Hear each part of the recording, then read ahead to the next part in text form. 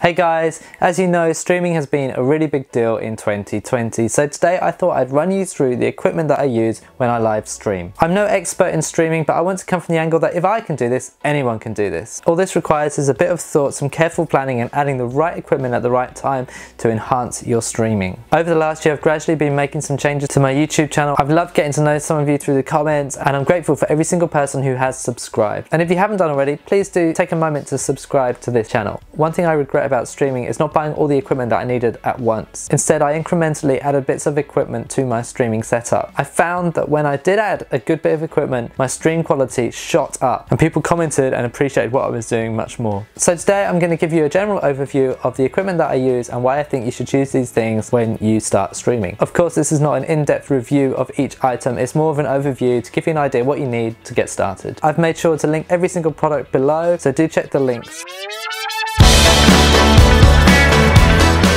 Firstly, the camera. Without doubt, you need a decent camera, and I use the Canon EOS 750D DSLR camera. At the time, I spent a little bit more money on this camera simply because it had a flip screen. Now I know there's a lot of different DSLR cameras that you can use, but for me, I love this camera. I've had it for 3 years now. It's very sturdy, stable, and has lasted many trips across the UK, mainland Europe, and even as far as New Zealand, so I know I can rely on it. It also comes with a lens. Now I would look to upgrade my lens to a wide-angle lens at some point, but the lens is okay for starting out. All you need to do is zoom out as far as possible to get the best quality for your footage. And while I realise I haven't got to grips with all of the camera, it's been a great addition to my setup. Please note, I didn't buy this camera for streaming initially. I bought it for vlogs and for photography. The main idea was to use it while I was on tour and to capture what I was doing behind the scene. However, it's been a great camera to use for streaming as well. And if you're taking this really seriously, I would recommend this camera.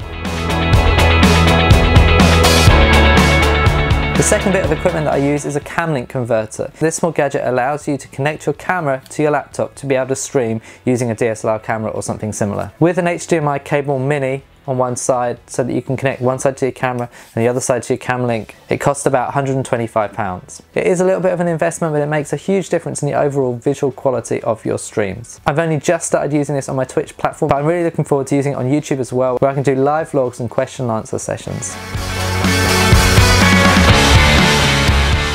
Microphones. When I initially started streaming, I actually didn't have a microphone at all. I just used the mic in my laptop. And while this was okay at the very beginning, it was something I realised I needed to change really quickly. For a long time I wanted to buy this particular mic that I'm going to recommend. It's a little bit more expensive than your average mic, but it's because I need to use this as a musician as well. It's not just for streaming or podcasts. The Shure SM7B mic is just over £300 and it is an amazing piece of equipment. So many artists use this in their live videos when they're recording in a studio setting with maybe a crowd around them as well. It's a fantastic mic, it's durable, long lasting, and has many amazing features. Here are some of the key pointers. The polar pattern is cardioid, the frequency range is 50 to 20,000 Hz, it also has a bass roll-off switch and a mid-boost switch, the impedance is 150 ohms, and it has great shielding against electromagnetic interference. You can read the full description in the link below, where I take you to Thomann, one of the best retailers for studio equipment. However, I'm aware that not all streamers want to spend that amount of money on a microphone, so here are two other options for you. Option number one, if you're a singer or an artist like me, you might want to use something like the Shure SM58. It is the bog standard mic that all artists seem to use when they're starting out. It's sturdy. I've got one that I've used for well over 10 years and it's still going strong. So you may want to consider using something like that straight into your audio interface. The other option, if you're looking at more of a podcast style stream, is the Maino Fairy microphone. I did a review of this earlier this year, so you can check it out below as well. This mic is great for podcasts, it gives you great control, and I've been really impressed with the audio quality, and it's retailing for around £60. Both these mics are great, they just have different purposes, so consider buying one of these instead if you don't want to fork out money for the Shure SMB. Then of course you'll need a mic stand for your microphone. I use a clamp stand that clamps to your desk instead of a traditional mic stand. I find this is great for sitting down or standing up. The angles are fantastic on the arm and it's really solid and durable, holding up your mic without any problems at all. I've added a link for one of these below as well. If you're using a microphone that requires an XLR lead, like the SM7B or the SM58, then you will need to buy an audio interface. If you're a musician and you're recording from home, then you'll probably already have one of these. But if not, there's a variety of sizes. I would personally recommend the Focusrite Scarlett 8i6 3rd generation USB audio interface. Now I have the earlier model, the 2nd generation model, which has served me perfectly. I use it on tour when I'm running tracks through my laptop, and I use it at home when I'm recording bits and pieces in my little studio. However, the 3rd generation is even better with 6 balanced line inputs plus high performance converters. I would certainly be buying one of these if I didn't have an earlier model already. Of course, you'll need a jack cable or an XLR lead depending what you're plugging into the audio interface. I'll generally be plugging my guitar into one input and my mic into the next. I also use a mini mixer if I'm using a 3rd instrument so that I can put instruments through one side and vocal through the other. Headphones. Of course there's a wide range of headphones, but I'm going to talk about what I personally like to use. I've chosen the Beyerdynamic DT770 Pro studio headphones. I love these for their sound quality, and as you know, not all headphones are comfortable on your ears over a long period of time. For me, when I'm listening to music or streaming for a long period of time, over an hour, wearing headphones can become tiring, but these headphones are incredibly comfortable and I do not feel this kind of ache around my ears after an hour's use. For these headphones you're looking at about £110 to £115 depending where you buy it. I put an Amazon link down below for you guys.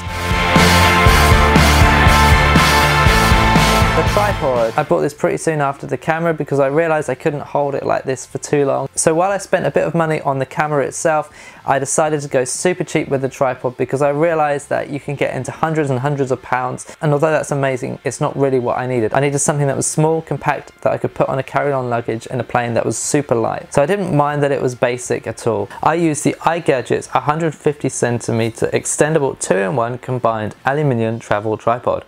Wow, that's a mouthful. This tripod is all that you need for a basic setup, and while I know it hasn't got all the amazing features or the durability that some others have, it's been perfectly fine for me. I vlog once a week and it's lasted me for 3 years without any major problems at all. The best feature of this product is it also has an extendable pole that comes out that you can unravel from within. You can pull it out from the top and extend it, and so you can take footage with that pole, holding it as still as you want or moving it around. You can buy this or similar products for around £40. I have linked down below a similar product to this because at the time of recording this it wasn't available on Amazon, so go check out the link for a similar product which might even be a tiny bit better than what I've got. Lighting. This is something I wish I spent money on way back when I started vlogging. This has made the biggest difference for me. Again, probably the cheapest way to go about this is buying a pair of softbox lights. I use the Mount Dog Softbox Lighting Photo Studio Kit, but there's other similar brands like the Abe Studio 2x135 watt continuous lighting kit as well, which can be seen in the link below. What I like about this kit, everything is included, including a spare light, the stands, the softbox themselves, and the light, all in one. Super easy to set up, takes 5 minutes, and the difference it makes in your videos is immense. Of course, as your channel grows, you can invest more in more expensive lighting, but this is enough for me for now.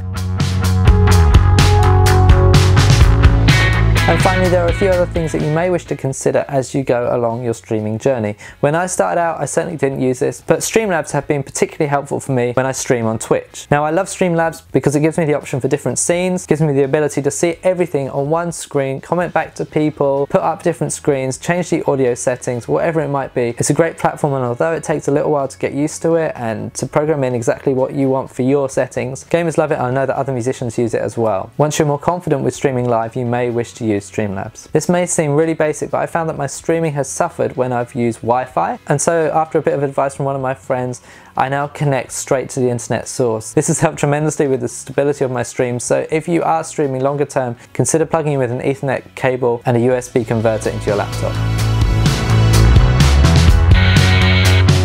I really hope this video has helped you if you are thinking about starting out streaming, or you've been streaming for a little while and you want to upgrade some of your equipment. These bits of equipment have served me really well, particularly as I've increased my streaming to up to 3 times a week. Really grateful I've made the investment, and I know that the quality has improved because of it. Of course, you may have other ideas or other bits of equipment that you would recommend, so leave comments below if you suggest something different. And I'd love to hear about your journey as well, what you've been streaming and how you've been finding it. Don't forget to subscribe to this channel if you haven't done already, like the video, and consider joining me on Patreon. From as little as $3 a month, you can get involved with my Patreon community. This includes free music every month that is not available to the general public, a private Facebook group that I add to regularly with updates and things that again are not available to the public, and monthly private vlogs. There are lots of other options as well, but that is a great starting point. So if you like my music, or you like me, or both, even better, then do consider joining me on Patreon. Thanks again guys for watching. I hope you found this useful, and I look forward to seeing you soon.